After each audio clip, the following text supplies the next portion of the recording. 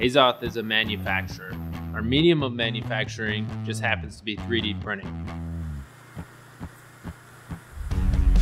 We're focused on small, complex metal parts. We were an early adopter of binder jetting technology, and by my account, really the first contract manufacturer in the US focused on utilizing binder jetting to make parts to a blueprint. Depending on the part size, we can make hundreds to thousands per day.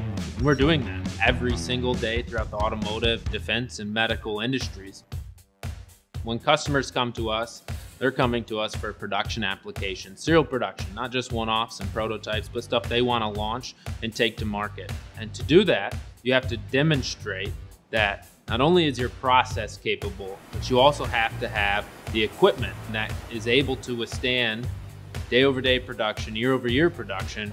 And qualifying to that level is something that a lot of manufacturers in the additive industry and additive equipment in its own right just hasn't been able to do.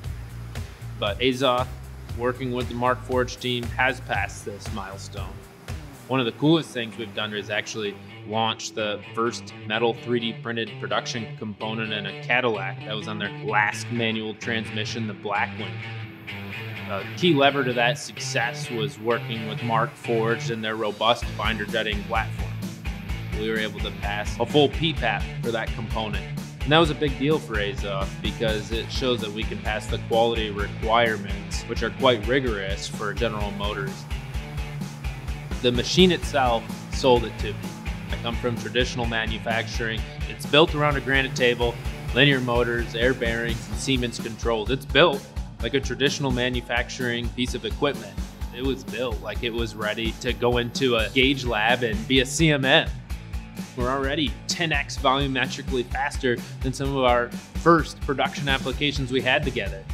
We're integrated now with over 12 tier 1 automotive companies and multiple different OEMs. We've passed over 40 PPAPs of individual components, including safety critical components. So we have proved this is a production capable technology. I don't think there's anybody else in binder jet that can make a more complex part with the fidelity and surface finish that we have. We're really scaling for the future, and with the team at Markforged, I think the future's bright.